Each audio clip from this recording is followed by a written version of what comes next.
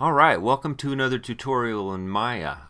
Today we're going to take a look at some nCloth properties here. In Maya 2009 and above they have the nCloth, so you can use your nCloth to do all sorts of cool stuff with clothing or fabrics or anything like that. So essentially what we're going to be creating today is a nCloth. We're going to look at some of the properties that control this dynamics, and we're going to see how we can basically use it to do something like this. Pretty simple. I've created an nCloth use in a little motion graphics demo here, and you can see where there's sort of a saucer kind of flying through that cloth, and essentially I just assigned a JPEG image to the cloth and then made it a collider. So we'll look at that. Right now I've got a scene set up here, and let's just see what's going on there. It's kind of the same thing. It's just basically a cube, and that cube is resting on the grid there, and the cloth is sort of draping over it. So let's get started. Let's just create a scene from scratch. Let's go up and just do a file and do a new scene. In this case I don't need to save my settings. Now the first thing you'll want to do is create an object for your cloth. So usually a polygon plane works great. So go ahead and just create a plane, sort of stretch it out over the grid there, and let's move it up just a tiny bit, and let's go in and use the shaded mode so we can see it better. Okay, so now we have our basic plane. Let's come over here and create one more bit of geometry. Let's just do our cube, and we'll just make a cube. We'll give this a little bit more scale, and maybe something like that. And then just for kicks and grins, let's take that cube and let's put it back in the center somewhere, just so we can kind of see what's happening.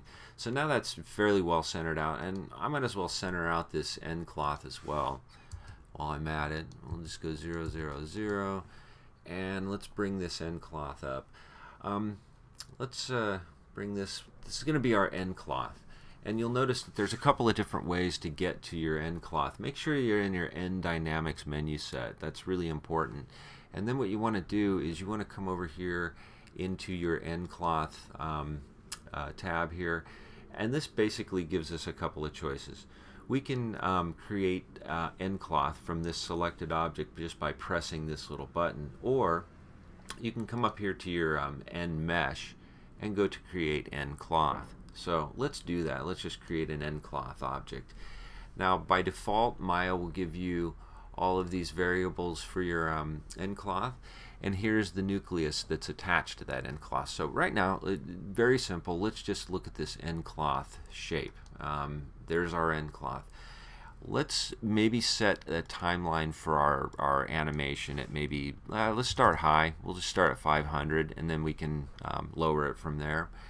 And let's look and see what happens when we just play that animation from the beginning, just to see what happens from the start. Okay, as you'll notice, there's a little bit of gravity attached to that nCloth, and right now it's just sort of floating in space, and it doesn't really have any dynamic properties, so to speak. So let's change that up first. What we want to do is I'm going to go back to my general settings here and get my camera there. And I'm going to choose this cube right here.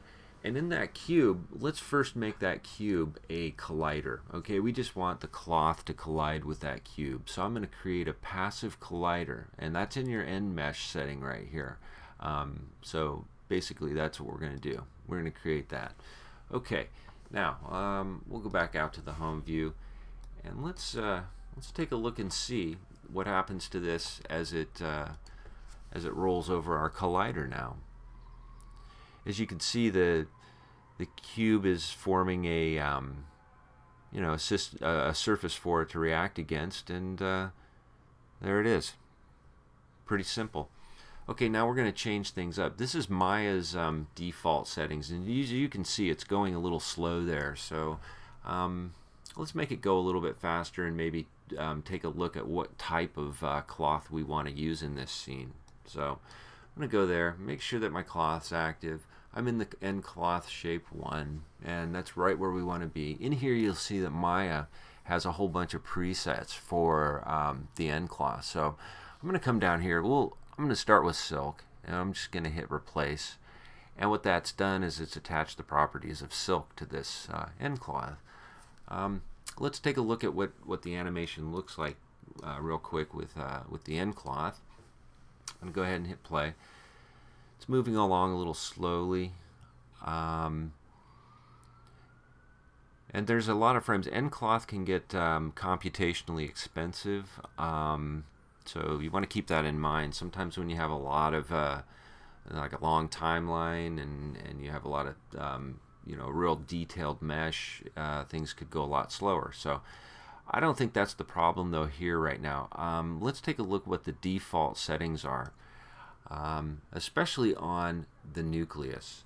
Let's rewind to the beginning of the animation and let's click on our nucleus tab here and look where our gravity's set. Gravity's at 9.8, so that really doesn't have much gravity applied to that cloth. It's sort of like, oh, almost floating in space, you know, where there's a very low gravity. So let's bring it up to its normal weight. You know, we'll just go to 100%, and that'll just give this silk 100% of its gravity. So we'll make sure we rewound to the beginning of the animation, and now you can see where it falls a lot faster, and that's really cool.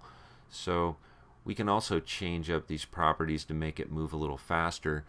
A lot of times what you're going to have to do is create a play blast to see exactly the rate of that animation, because it goes a lot slower in the window. So just be aware of that. We'll create a play blast later. Alright, so we're going to come back here to the beginning. And what I want to do is come up here to my nCloth shape and look at a couple of things that are going on here. You can always read about them in the notes, whatever it says down here. That'll give you a pretty good clue to what you can change up here to change things up. So first of all, I'm not really concerned with too many things other than, say, maybe the friction at the moment. I'm going to bring that friction down, and I'm also going to bring this thickness down a little bit. I'll bring it down to probably about right in 0.1, something like that. Now let's take a look at the animation. Make sure you rewound to the beginning, because it always needs to be rewound to the beginning in order to see the effects. And so now it seems to have a lot more pull. The animation seems to be going a little faster, and we're working our way through the sequence there in probably less than like 170, 180 frames. 140 something. Okay, I'm going to stop right there. Since that's where we're at on our animation, I'm going to change up the timeline down here real quick, because it's only taking up 160 frames and I don't need this many extra frames. So let's just set this at 150. Okay.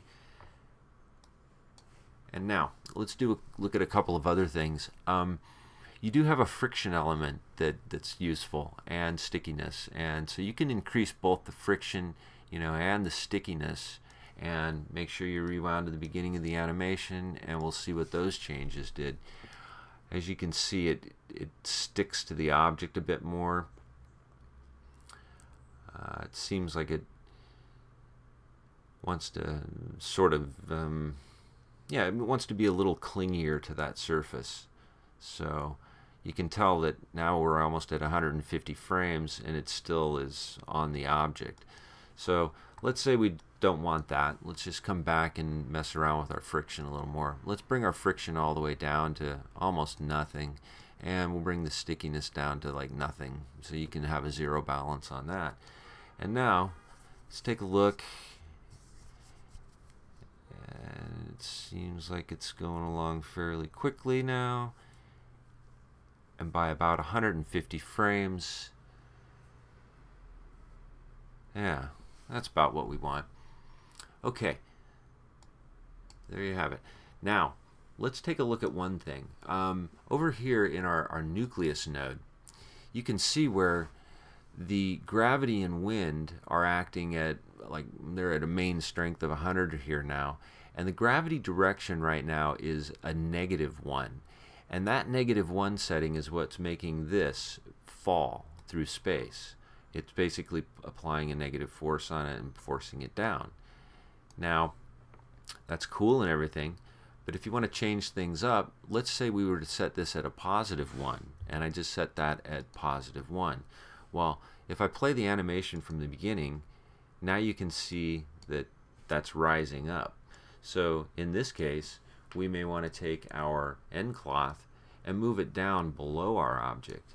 And if I go ahead and hit the play button now, you can see we have an upward motion from that gravity direction in that on the y-axis. That's what this would be, x, y, z. So that's pretty cool too. One thing you can be aware of, you can change the wind speed, a little bit of the wind direction, wind noise, all of that. So that's great. Okay, now let's go back and switch our gravity direction to a -1. So I'm going to put in -1 there, and we'll bring this back up and play it a little bit from the beginning, and notice that it pretty much does exactly what we thought it was going to do.